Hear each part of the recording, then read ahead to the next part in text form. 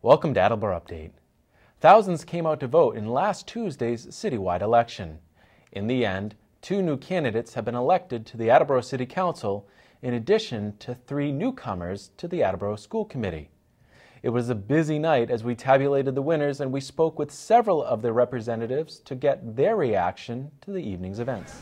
I really want to thank the people who came out and supported me and held signs, and it's really a vote of confidence to be elected for an 8th time to serve the people of Attleboro. I've always said I'm a public servant. I'm not a politician. This shows the democratic process works. I will do my best the next 2 years to serve the people of Attleboro the way I have the last 14 years. I will not put a personal interest, group, or a purpose. I'm there for all the people. But I want to thank them for their vote of confidence to re-elect me to this office, to serve them for another 2 years. The next 2 years we have some major projects to finish. Downtown revitalization. We've still got some permits to grant to the new sports complex scheduled for Commerce Way.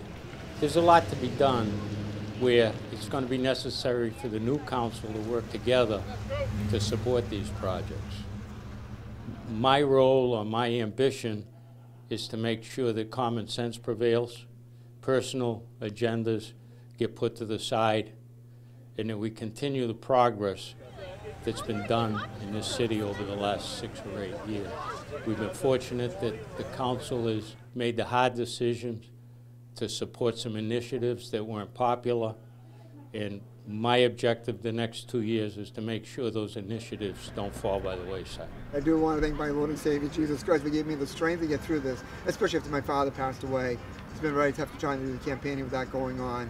But also to have the support of my family, my wife and my children, who are there every step of the way, my campaign staff, but most importantly also, the voters of Ward 3, who listened to our message, saw the work that I've been doing on behalf of them for the last several years, and came out in great numbers to re-elect me. And I really appreciate them and the support they gave me today.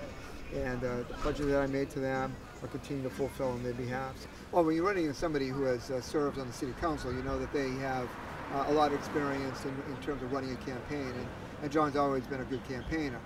So we knew going in that was going to be one of the challenges, was how do you deal with somebody who is an experienced campaigner. All my other races have been people who had not run or had not been in an elected position. So we knew that there was a greater challenge before us.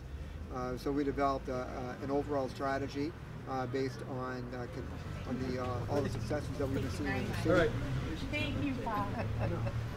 Thank you. I'll be calling you for a tour. Oh, I won tonight. I worked real hard all day. We've been working for months to come to City Council and be able to participate here at the U and to help hopefully grow Attleboro and have it think bigger and better, get more business, and just keep Attleboro moving forward.